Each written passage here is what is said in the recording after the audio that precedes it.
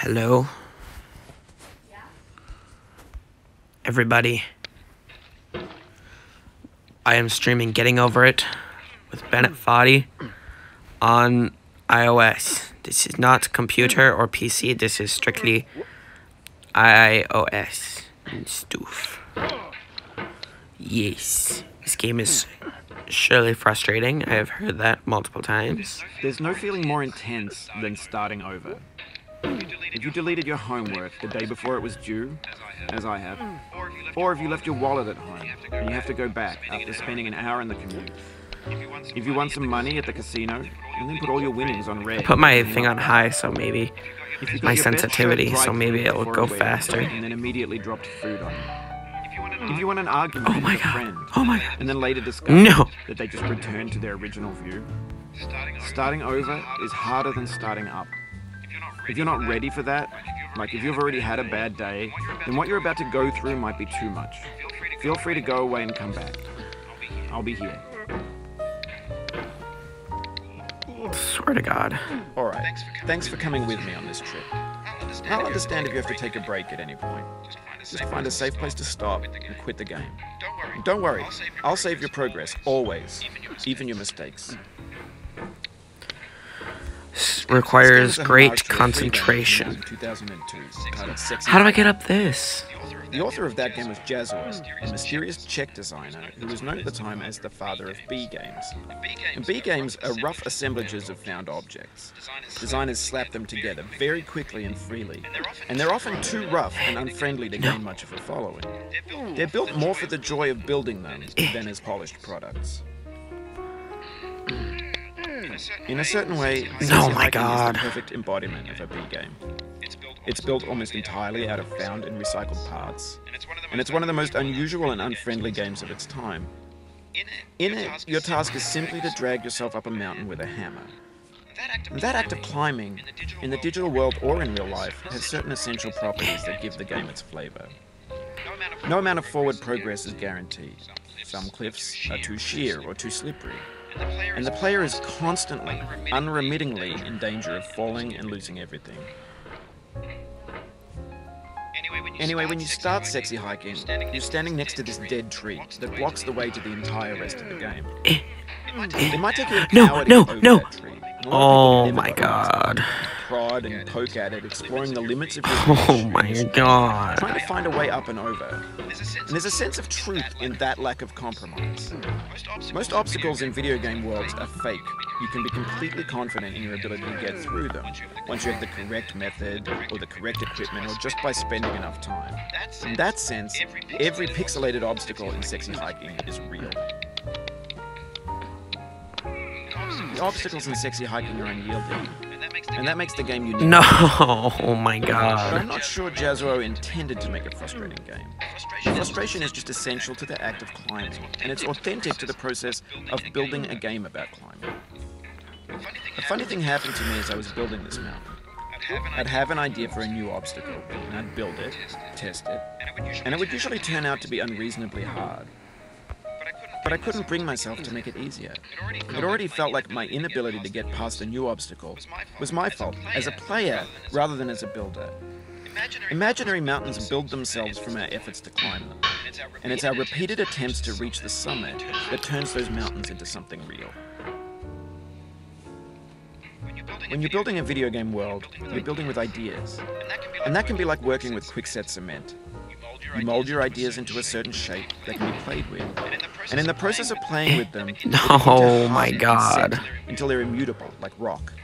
And at that point, you can't change the world, not without breaking it into pieces and starting fresh with new ideas.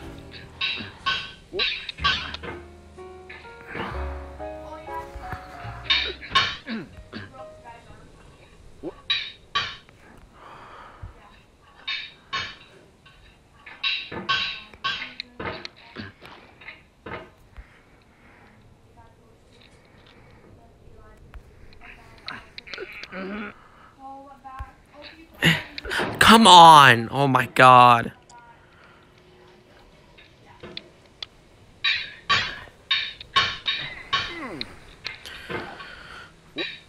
Ah!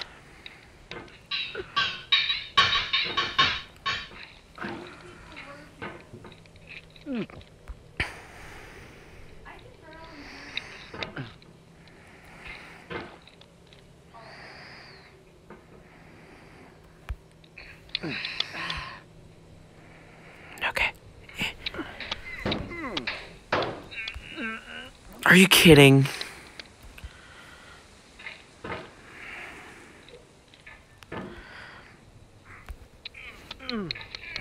Oh my god. Okay.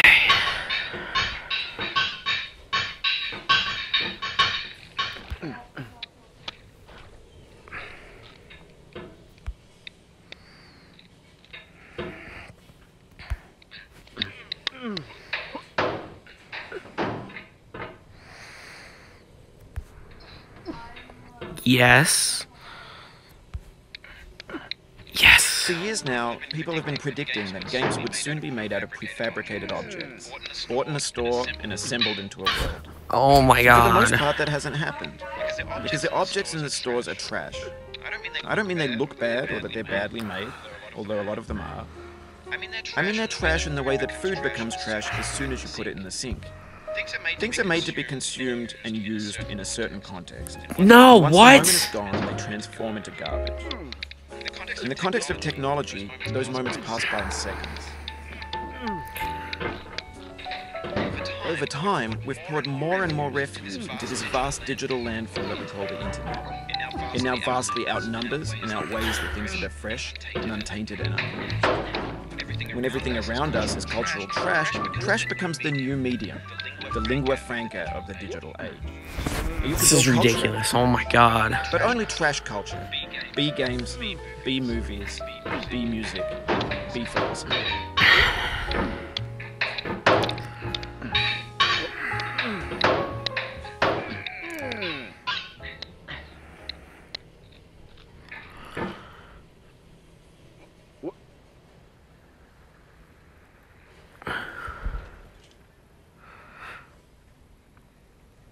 No, that's not what I'm doing. There we go.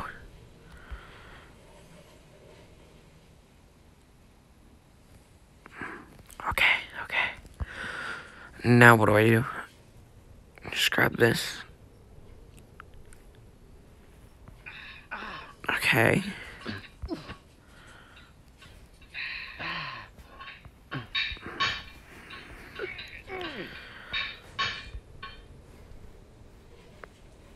Maybe this is what digital culture is.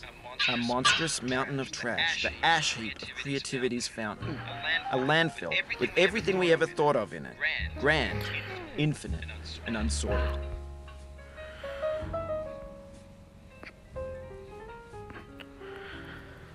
Thank you. There's 3D models of breakfast, Gen X's fanfic novels, Scan magazines, green screen Shia LaBeouf, banned snuff scenes on Lively. Facebook's got lifelike bots with unbranded adverts and candid shots of Kanye and Taylor Swift mashups, car crash epic failed GIFs, Russian dashcam vids, discussions of McRibs, discarded, forgotten, unrecycled, muddled, rotten, untitled. Everything's fresh for about 6 seconds, until some newer thing beckons, and we hit refresh. And there's years of persevering, disappearing into the pile, out of style, out of sight. No, what? Ah. In this context, it's tempting to make friendly content that's gentle, that lets you churn through it but not earn it. Why make something demanding if it just gets piled up in the landfill, filed in with the bland things?